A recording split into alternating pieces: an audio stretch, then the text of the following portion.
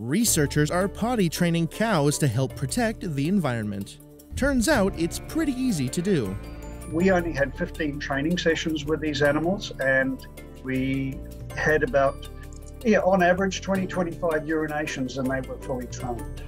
11 out of 16 cows in the research project learned how to use the MooLoo, an astroturf-covered pen.